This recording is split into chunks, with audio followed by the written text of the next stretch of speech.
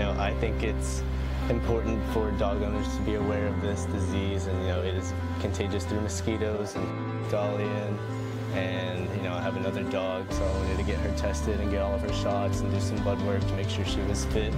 And it turns out Dolly had heartworm disease, and she had 2 intestinal parasites.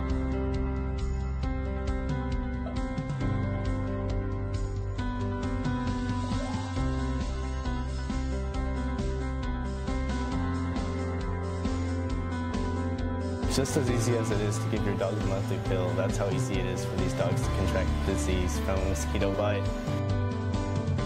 The people who are donating have, encouraged us to keep trying and keep our heads up and letting us know that Dolly's going to get better.